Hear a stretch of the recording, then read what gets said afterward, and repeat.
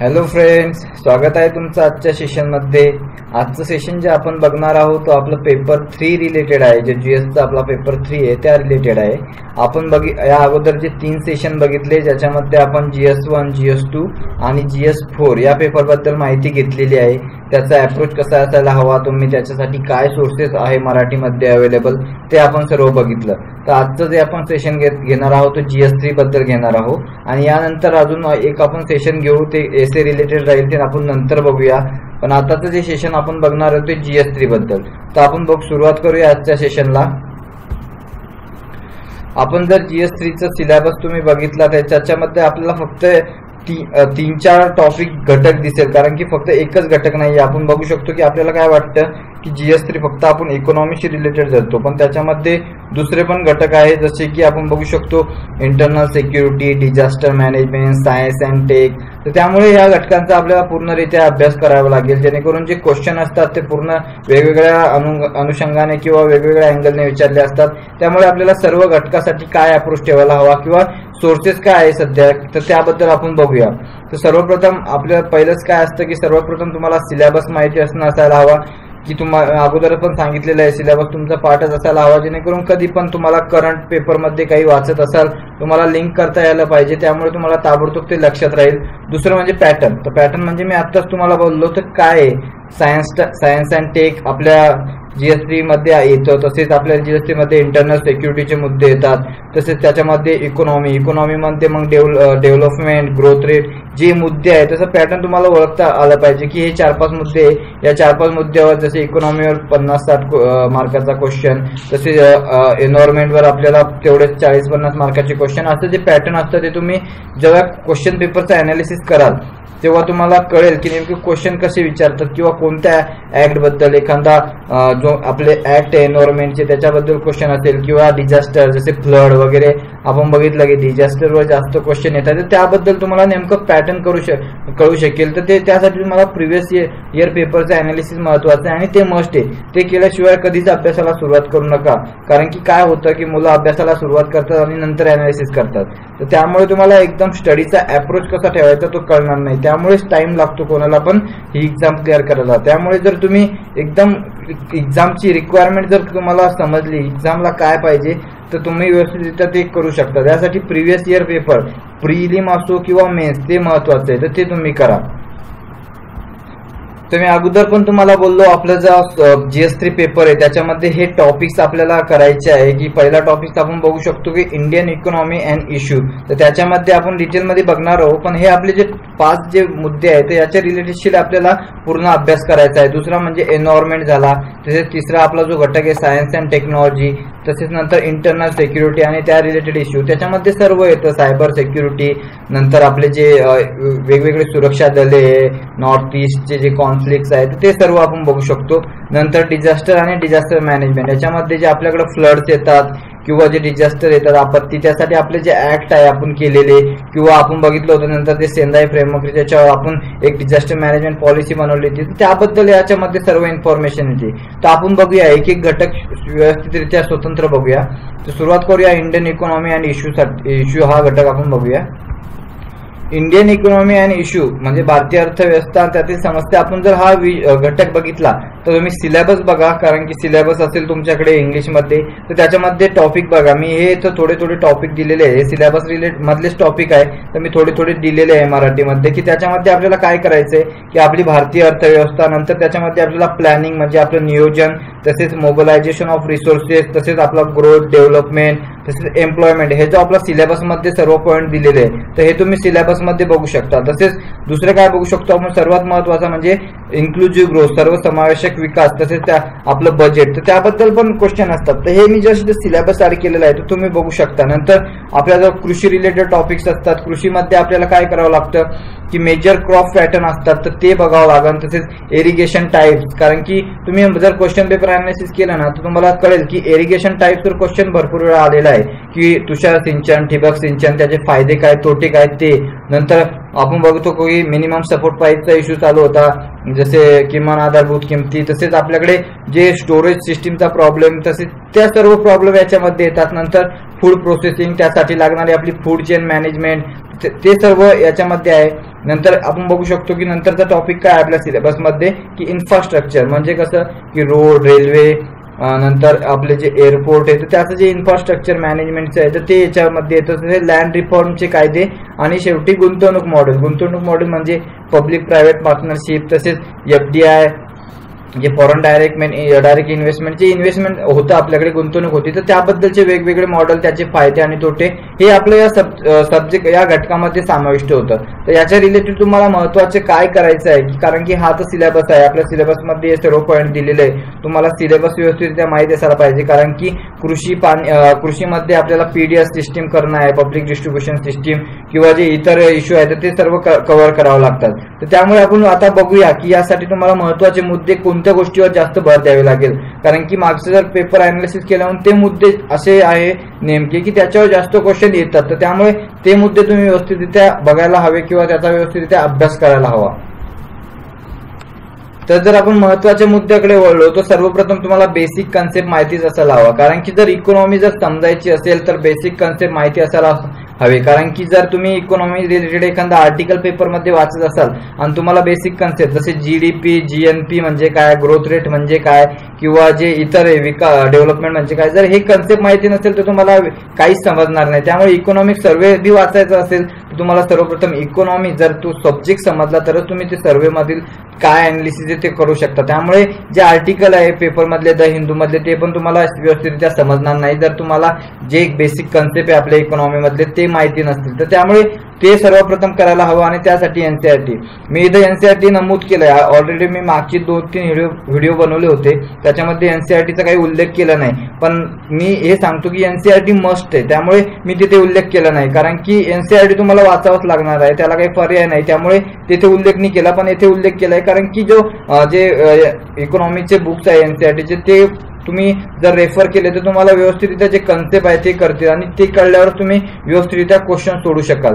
तर त्यामुळे सर्वप्रथम बेसिक कन्सेप्ट, नंतर इकॉनॉमिक सर्वे आणि बजेट, कारण की इकॉनॉमिक सर्वे मध्ये सर्व वर्षाचा अनालिसिस दिलेला असतं, त्यामधून पण आपल्याला व्यवस्थितरित्या 1-2 क्वेश्चन आपण अटेम्प्ट करू शकतो, कारण की त्याच्यामध्ये पूर्ण डेटा फॅक्च्युअल असतो किंवा अनालिसिस ते व्यवस्थितरित्या असतं. आणि नंतर बजेटमध्ये पण ज्या स्कीम्स आणल्या सरकारने किंवा सरकारचं पुढच्या वर्षीचं प्लॅनिंग काय ते व्यवस्थितरित्या आपल्याला कळू शकतं आणि त्यासाठीच आपल्याला बेसिक कन्सेप्ट माहिती असायला हवे.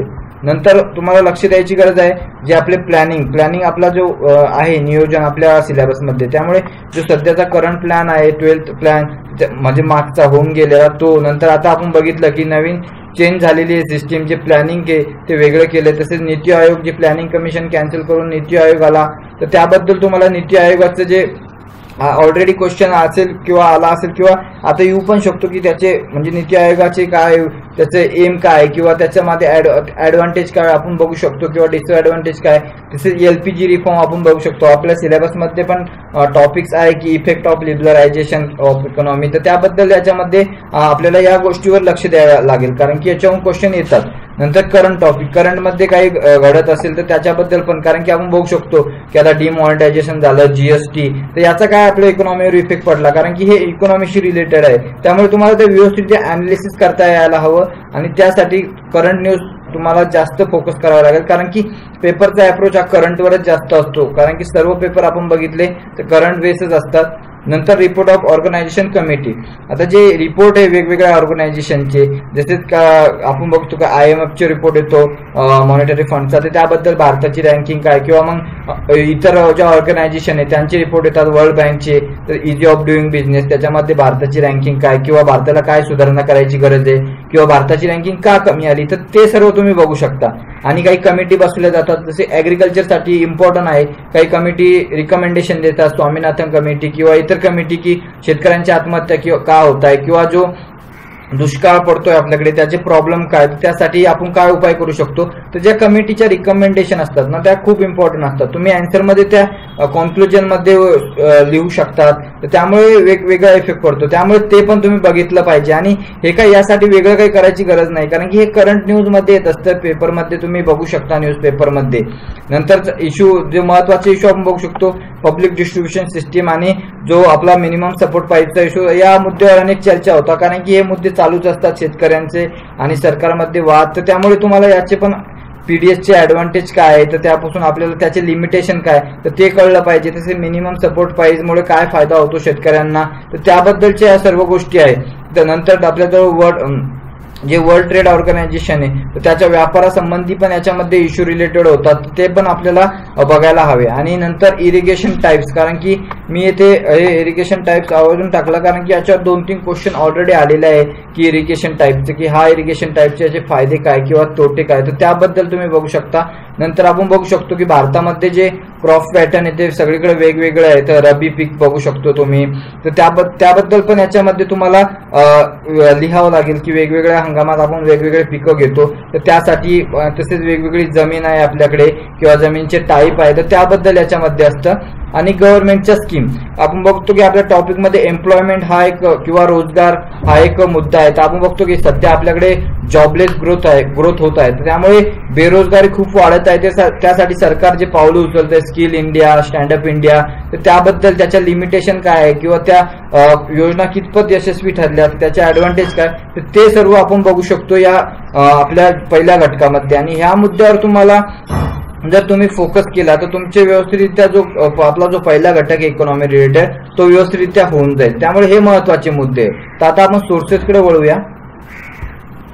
सोर्सेसचा मुद्दा जर आपण घेतला तर सोर्सेसमध्ये आपण बघू शकतो की आता मी जे ते सोर्सेस सांगतोय ते माझ्या पर्सनली सांगतोय, त्यामुळे असं काही कोणत्या क्लासचे पुस्तक वगैरे असलं तर ते मी काही असं रिकमेंड करत नाही तुम्हाला. पण हे जे सोर्सेस आहे हे व्यवस्थित आहे आणि हे शक्यतो सर्वजण हे यूज करतात आणि याच्यामध्ये व्यवस्थितरित्या दिले, त्यामुळे मी इथे सांगतोय की पहिला आपण सोर्सेस बघू शकतो की भारतीय अर्थव्यवस्था, हे रंजन कोळंबे सरांचं बुक आहे. खूप चांगलं आहे. तुमचे बेसिक कॉन्सेप्ट तुम्हाला जर खरंच चांगली करायची असतील तर या बुकमध्ये व्यवस्थितरित्या एक्झाम्पल देऊन व्यवस्थितरित्या सर्व दिलेलं आहे, त्यामुळे तुम्ही ते बघू शकता. सिलेक्टेड टॉपिक करायचे, काही जे इतर टॉपिक्स असतात शेअर मार्केट वगैरे ते नाही केले तरी चालेल, पण जे बेसिक टॉपिक्स आहेत ते खूप चांगले दिलेले आहे.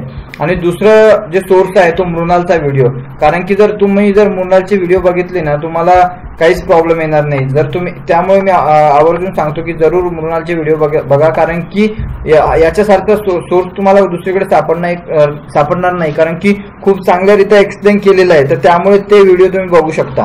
आणि नंतर इन्साइट्स ऑफ इंडियावर आपण बघतो की आन्सर रायटिंग तुम्ही प्रॅक्टिस करतच असाल, त्यामुळे इकॉनॉमी रिलेटेड 1-2 क्वेश्चन येतात की आपण बघितलं की आपला आता इकॉनॉमिक सर्व्हे 2चा अहवाल जाहीर झाला होता, तर त्याच्याबद्दल क्वेश्चन वगैरे असतात, तर ते तुम्ही अटेम्प्ट करू शकता. आणि नंतर रमेश सिंगने इथं इंग्लिश बुक रिकमेंड केलंय. तुम्ही असं नाही की वाचायलाच पाहिजे, पण आपण बघू शकतो की प्रिलिमसाठी एखाद्या वेळेस इंग्लिशमध्ये आपला पेपर असतो, त्यामुळे कुठेतरी अडचण येऊ नये, त्यामुळे तुम्ही ते पण रेफर करू शकता, काही प्रॉब्लेम नाही.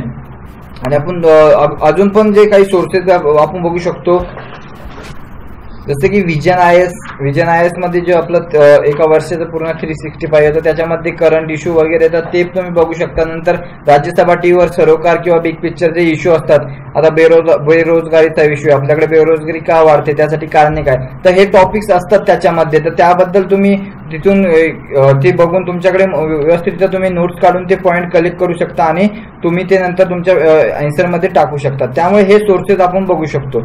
आता आपण दुसऱ्या घटकाकडे वळूया. आपल्या दुसरा जो आपला घटक आहे तो एन्व्हायरमेंट, पर्यावरण. आता पर्यावरणमध्ये भरपूर मुद्दे आपल्याला येतील, कारण की हे पण इम्पॉर्टंट आहे. आपण बघतोय की आपली अर्थव्यवस्था की आपले डेव्हलपमेंट होत आहे, त्यामुळे आपण काय होतं की पर्यावरणाचा ऱ्हास होतोय, त्यामुळे या गोष्टीकडे पण लक्ष द्यायला हवं. त्यामुळे हा जो टॉपिक्स आहे आपल्या सिलेबस मध्ये आहे, त्यामुळे जरी आपल्याला विकास करायचा आहे पण तो विकास सर्वसमावेशक असला पाहिजे आणि सस्टेनेबल असला पाहिजे, त्यामुळे एन्व्हायरमेंटची पण काळजी घेण्यात यावी. तर त्याबद्दल आपल्याला आपल्या सिलेबसमध्ये हा टॉपिक्स आहे. त्याच्यामध्ये पर्यावरण किंवा जे पर्यावरणाचा ऱ्हास होतोय किंवा प्रदूषणाचा जे मुद्दे आहेत ते सर्व येतात. त्यामुळे प्रदूषणाची कारणे किंवा त्याचा काय इफेक्ट पडतोय, तसेच जे आपण बघतो की एन्व्हायरमेंट इम्पॅक्ट असेसमेंट, तर त्याबद्दल सर्व तुम्हाला या गोष्टी माहिती असायला हव्या, ते असतात. आणि आपण बघतो याच्यामध्ये महत्वाचे मुद्दे काय करावं लागणार आहे तुम्हाला.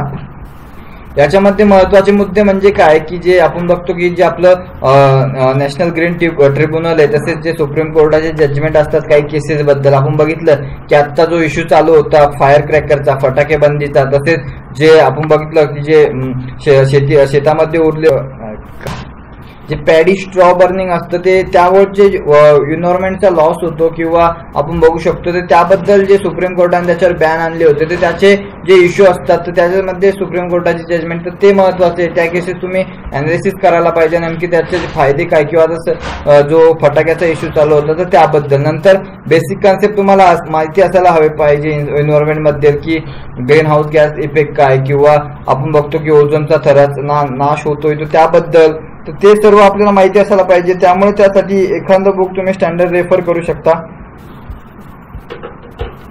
नंतर काही ऑर्गनायझेशनचे रिपोर्ट असतात, ज्या ऑर्गनायझेशन एन्व्हायरमेंटशी निगडीत असतात किंवा त्याच्या रिलेटेड काम करत असतात, तर त्या काही रिपोर्ट प्रकाशित करतात, तर त्याबद्दल पण तुम्ही त्यातील पॉईंट पण तुम्ही घेऊ शकतात. नंतर करंट इश्यू तर आहेच, कारण की आपण बघितलं की आता जे करंट इश्यू आहे फायर क्रॅकिंगचा किंवा जे पॅडी स्ट्रॉ बर्निंगचा, तर त्याबद्दल. नंतर सस्टेनेबल डेव्हलपमेंट गोल आपल्याला माहिती आहे की ते आपल्याला अचीव्ह करायचे आहे, त्यासाठी आपल्याला काय पावले उचलण्याची गरज आहे. आणि ज्या पर्यावरणाशी रिलेटेड ऑर्गनायझेशन आहे, ज्या IUCN वगैरे ज्या पर्यावरणाशी रिलेटेड काम करतात, तर त्याबद्दल थोडी इन्फॉर्मेशन तुम्हाला माहिती असायला पाहिजे. कारण की जर तुम्ही हे तुमच्या आन्सर मध्ये काही मेन्शन केलं तर ते चांगलं होईल, तर त्यामुळे त्या गोष्टी पण तुम्हाला माहिती असायला हव्या. तर आपण आता सोर्सेसकडे वळूया. सोर्सेस जर आपण बघितले तर एक मराठीमध्ये एक पर्यावरण परिस्थिती नावाचं बुक आहे तुषार घोरपडे सरांचं. याच्यामध्ये पूर्ण जे बेसिक कन्सेप्ट आहे तुम्हाला ग्रीन हाऊस गॅस इफेक्ट किंवा ओझोनचा थर, याचा नाश कसा होतो, किंवा जे इतर पॉल्युटंट असतात वातावरणामध्ये, तर त्याचं काय आहे तर ते सर्व तुम्हाला कळेल. तसे जे आपल्याला माहिती आहे की एन्व्हायरमेंट हा आपला जो याच्यामध्ये प्रिलिम मध्ये पण याच्यावर खूप क्वेश्चन असतात, कारण की फॉरेस्टची जी एक्झाम आहे ती पण आपल्या याच्यासोबतच होते, तर त्यामुळे पण याच्यावर क्वेश्चन जास्त असतात. त्यामुळे तुम्हाला हे करावंच लागणार आहे. तर त्यासाठी हे पुस्तक बेटर आहे की मराठीमध्ये व्यवस्थितरित्या समजून सांगितलेलं आहे. तसेच शंकर IAS बुक यांचं एक एन्व्हायरमेंट रिलेटेड बुक असतं, तर ते पण एक इम्पॉर्टंट बुक आहे, ते पण तुम्ही बघू शकता.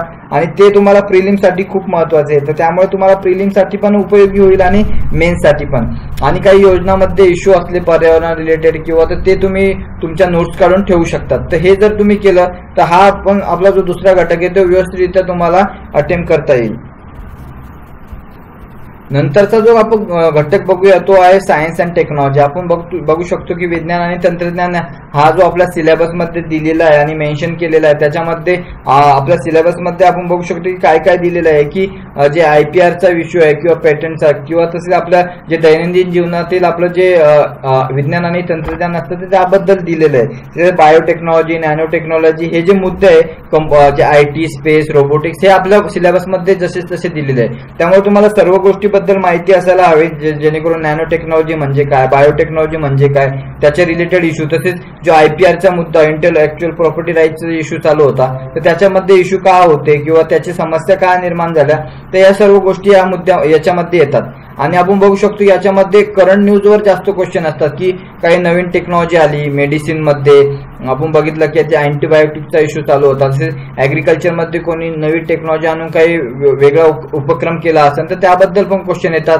नंतर आपण बघू शकतो इस्रोचं आपलं न्यू अचिव्हमेंट किंवा इस्रोने काही नवीन ग्रह सोडले तर काही नवीन अचिव्हमेंट झालं तर त्याबद्दल क्वेश्चन असतात. आणि करंट टॉपिक्स मी तेच बोललो की ज्या नवीन टेक्नॉलॉजी आहे CRISPR-Cas9 तर त्याचा इश्यू काय. तसेच आपण बघू शकतो की हॉट टॉपिक होतं GM मस्टर्डचं, तर जे आपण बघतो BT कॉटन, GM मस्टर्ड, तर त्याच्यामधून आपल्या लाईफवर काय परिणाम होऊ शकतात किंवा त्याचे फायदे काय होऊ शकतात, तर त्या सर्व गोष्टी या विज्ञान आणि तंत्रज्ञानमध्ये तुमच्या कव्हर होतील. तर हे तुम्ही महत्वाचे मुद्दे आहे, त्याच्यामध्ये एवढं काही करायची गरज नाही, कारण की याच्यासाठी स्पेसिफिक बुक नाहीये. तुम्ही करंट अफेअर किंवा जो रोजचा न्यूजपेपर जर तुम्ही वाचत असाल तर तुम्हाला काही अडचण होणार नाही. फक्त तुम्हाला बेसिक गोष्टी माहिती असायला हव्या, तर तुम्ही नेटवर सर्च करून तुम्ही बघू शकता आपल्या सिलेबसमध्ये जे टॉपिक आहे, नॅनो टेक्नॉलॉजी म्हणजे काय, बायोटेक्नॉलॉजी म्हणजे काय, तर ते तुम्हाला व्यवस्थितरित्या कळू शकेल. त्यामुळे विज्ञान आणि तंत्रज्ञानासाठी असा स्पेशल काही सोर्सेस नाहीये. तर जस्ट न्यूजपेपर आपला द हिंदू मध्ये सायन्स अँड टेकचं पेज येतं आपलं रविवारी, ते बघा. तसेच इन्साइट्स ऑन इंडियावर क्वेश्चन सोडवा किंवा एखादा केस स्टडी असतात त्या पण तुम्ही बघू शकता. तर एवढेच 2 सोर्सेस आपण बघू शकतो, कारण की हे जे टॉपिक्स आहे हे करंट इश्यूवर असतात पूर्ण. त्यामुळे तुम्ही, आणि मी अगोदर पण सांगितलं की नेटचा पण यूज करायला हवा तुम्ही, जेणेकरून जिथे अडचण आली तिथे ते टॉपिक नेटवर सर्च करून तुम्ही व्यवस्थितरित्या ते बघून घ्या.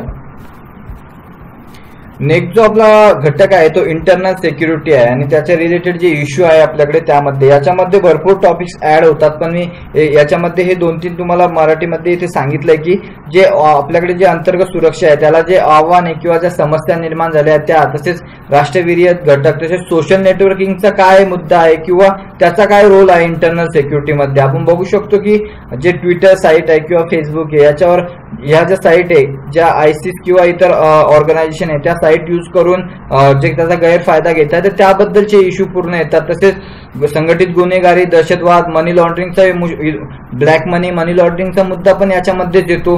तसेच सुरक्षा दले, जे आपले BSF, वेगवेगळे जे पॅरामिलिटरी फोर्सेस आहे तर त्याबद्दल CRPF, ITBP, तर त्यांच्या जबाबदाऱ्या किंवा त्यांचे अधिकार, हे सर्व आहे हे इंटरनल सिक्युरिटीमध्ये येतं. त्यामुळे तुम्हाला हा पण मुद्दा लिंक करता आला पाहिजे, कारण की हा करंट मुद्दा असतो. याच्यामध्ये आपण बघू शकतो की नॉर्थ ईस्ट मध्ये जे कॉन्फ्लिक्ट, इन्सर्जन्सी चालू आहे, जम्मू काश्मीरचे बॉर्डर इश्यू, हे सर्व मुद्दे इंटरनल सिक्युरिटीमध्ये येतात. त्यामुळे हे जे टॉपिक्स आहे ते तुम्हाला आवश्यक आहे, कारण की IR मध्ये काय असतं की इतर देशांचा पण आपल्याला संबंध येतो, तर त्याबद्दल पण तुम्ही व्यवस्थितरित्या बघायला हवे. आणि याच्यासाठी तुम्ही स्वतःचे स्वतंत्र नोट्स काढू शकता की बाबा नक्षलचा मुद्दा हा इंटरनल सिक्युरिटीलाच आपला चॅलेंजेस आहे.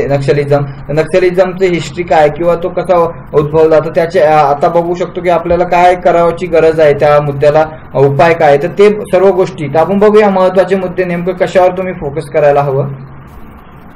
तर आपण याच्यातले महत्वाचे मुद्दे बघितले तर सर्वात प्रथम आपण बघू शकतो नॉर्थ ईस्ट इन्सर्जन्सी. आपण बघू शकतो की त्या अनेक जे गोरखालँडचा प्रश्न आहे किंवा इतर जिथे अस्पा वगैरे हे ऍक्ट लागू होते, तर त्यामुळे तेथील जी परिस्थिती आहे ती खूप परिस्थिती नाजूक आहे. तर त्याबद्दल पण तुम्हाला सर्व माहिती असायला हवी की त्याची हिस्ट्री काय किंवा काय प्रॉब्लेम निर्माण होत आहे तिथे समस्या काय आहे आणि त्यासाठी आपल्याला काय उपाय करता येईल. तर त्यासाठी तुम्ही स्वतःच्या पण नोट्स बनवू शकता, कारण की ही इन्फॉर्मेशन तुम्हाला एकत्र कुठे अशी भेटणार नाही. त्यामुळे तुम्ही नेटवर सर्च करून किंवा इतर साइट्स आहे, विजन IAS वगैरे, त्याच्यातून तुमच्या व्यवस्थितरित्या नोट्स काढून असं 4-5 पेजचं एक तुमचं नोट्स काढू शकता, जेणेकरून कधी पण या घटकावर क्वेश्चन आला तर तुम्ही तो व्यवस्थितरित्या अटेम्प्ट करू शकाल. तसेच माझ्याकडे काही नोट्स आहे मी काढलेल्या आहे या विषयावर, तर मी त्यानंतर डिस्क्रिप्शन बॉक्समध्ये तुम्हाला देईलच त्याची लिंक, तर ते तिथून बघू शकता तुम्ही. नंतर नक्सलिझमचा मुद्दा. नक्सलिझम मी अगोदर पण बोललो, याचे आपल्याला काय करण्याची गरज आहे किंवा आपण कुठे फेल ठरतोय याला नक्सलिझमला पूर्ण त्याचा नाश करण्यासाठी किंवा त्या गोष्टीतून बाहेर पडण्यासाठी. नंतर जम्मू काश्मीरचा इश्यू, तसेच ब्लॅक मनी. आपण बघितलं की आता डिमॉनिटायझेशन पण करण्यात आलं या ब्लॅक मनीसाठी, पण त्याचा काही फायदा झाला का नाही, तर हे सर्व मुद्दे. मनी लॉन्ड्रिंग, तुम्हाला अर्थात हे पण माहिती असायला पाहिजे नेमकं मनी लॉन्ड्रिंग म्हणजे काय. तर या गोष्टी तुम्हाला जेव्हा तुम्ही याच्या डेफिनेशन किंवा व्यवस्थित नेटवर सर्च करून व्यवस्थित बघाल तेव्हाच तुम्हाला हे करता येईल. आणि त्यासाठी मी तुम्हाला सांगतो तुमच्या हे जे मुद्दे आहे ना, या मुद्द्यावर तुमच्या स्वतःच्या अशा 2-2, 3-3 पेजच्या नोट्स तुम्ही काढून ठेवा, जेणेकरून याच्यावर कधी पण क्वेश्चन आला ते तुम्ही पॉईंट तिथे ऍड करू शकता.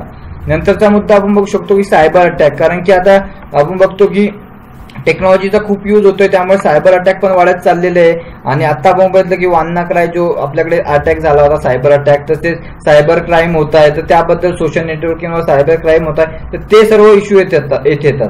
नंतर टेररिझम, दहशतवाद वाढत चाललेला आहे, ISIS वगैरे इतर ऑर्गनायझेशन किंवा भारतामधील दहशतवाद. तर त्याबद्दल दहशतवादाची व्याख्या काय, कारण की याची व्याख्या पण दिलेली आहे, जी युरोपियन युनियन यांनी 2002 मध्ये एक व्याख्या केली होती दहशतवादाची, तर ती तुम्हाला माहिती असायला हवी. तसे हे जे पॉईंटचे आहे या पॉईंटच्या नोट्स आहे माझ्याकडे, मी ते डिस्क्रिप्शन बॉक्समध्ये तुम्हाला लिंक देईल, ते तुम्ही बघून घ्या. नंतर इंटरनल सिक्युरिटीमध्ये आपला मीडियाचा पण रोल होतो, कारण की आपण बघू शकतो की मीडिया काही काही वेळेस जो रोल प्ले करते त्याचे काही ऍडव्हान्टेज असतात किंवा डिसएडव्हान्टेज पण असतात. कारण की काय होतं की एखाद्या वेळेस आपण बघितलं होतं की मागे ताजवर हल्ला झाला होता, तेव्हा मीडियाच्या कव्हरेजमुळे जे आतंकवादी आहे किंवा जे आतंकवादी जे हँडल करतायत दुसऱ्या आतंकवाद्यांना, त्यांना फायदा झाला होता. तर त्यामुळे पण मीडियाचा रोल पण महत्वाचा आहे आणि तो पण खूप मोठा रोल प्ले करतो इंटरनल सिक्युरिटीमध्ये. त्यामुळे आपल्या सिलेबसमध्ये तो दिलेला आहे.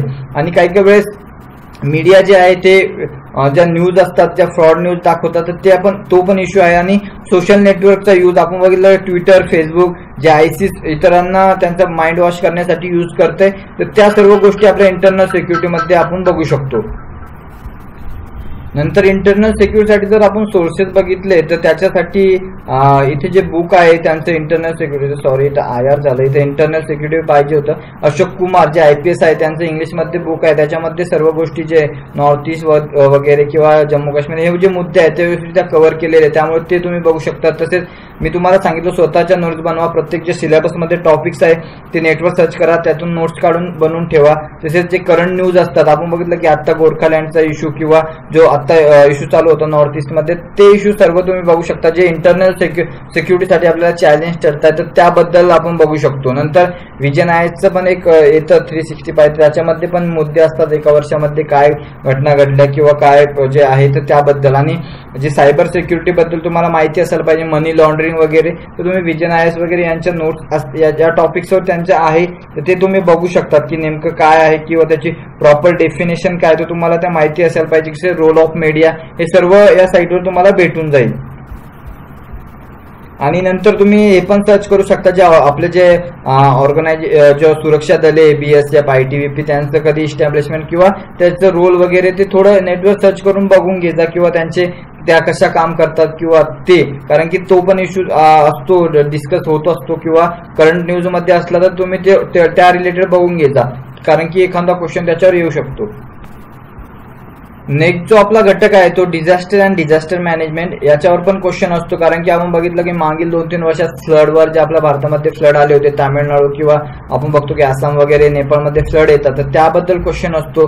तर त्याचेच कारणे काय, कारण की आपण बघतो की जे रिसेंट डिझास्टर असतात ते महत्वाचे असतात, तर ते का आले किंवा आपण त्याला रोखू शकलो असतो का, किंवा आपल्याला काय उपाय करायची गरज आहे पुढे की जेणेकरून असं होऊ नये, तर ते तुम्हाला माहिती असायला पाहिजे. बेसिक कन्सेप्ट मी इथे सांगितलंय. बेसिक कन्सेप्ट मीन्स अर्थक्वेक वगैरे हे कशामुळे येतात, तसेच ज्वालामुखी वगैरे हे आपत्तीमध्येच येतात ना, फ्लड वगैरे, तर त्यामुळे त्याची कारणं काय, तर त्याची प्रोसेस काय, ते तुम्हाला माहिती असायला पाहिजे. आणि नंतर त्याला रोखण्यासाठी आपल्याजवळ काय मॅनेजमेंट आहे, भारताने काय पॉलिसी केलेली आहे, त्यांच्या भारताचे प्लॅन काय, तर ते मुद्दे महत्वाचे आहे, जेणेकरून तुम्ही ते बघू शकता. कारण की आपण बघू शकतो आपल्याकडे वेगवेगळे जे पर्यावरणाचे ऍक्ट आहे किंवा डिझास्टर मॅनेजमेंट जे ऍक्ट केलेले आपण, तसेच सेंदाई फ्रेमवर्क जे आलं होतं, जे आपण बघू शकतो आपण पण साईन केलेली भारताने त्यावर, तर त्याच्यामधील ज्या तरतुदी आहेत, नंतर त्या तरतुदी यूज करून भारताने पण स्वतःचा प्लॅन बनवला होता, तर त्याबद्दल सर्व गोष्टी तुम्हाला माहिती असायला पाहिजे.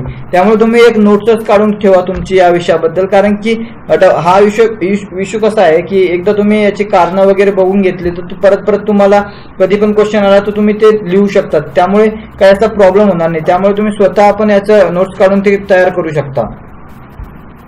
आणि डिझास्टर मॅनेजमेंट किंवा याच्यासाठी आपल्याला जर सोर्सेस बघायचे असेल तर मी त्या अगोदरच सांगितलं, मला डिझास्टर मॅनेजमेंट ऍक्ट आपल्या गव्हर्नमेंटनं केलेलं आहे, तसेच करंट न्यूज, करंटमध्ये जे फ्लड वगैरे आले त्याची कारणे काय किंवा त्याचा आपल्याला काय उपाय करण्याची गरज आहे, आणि एखाद्या ऑर्गनायझेशनना रिपोर्ट दिला की ही परिस्थिती आहे, त्यामुळे ते डिझास्टर होऊ शकतं किंवा हे डिझास्टर का आलं, तर त्याबद्दलचे सर्व इश्यू याच्यामध्ये कव्हर होतात.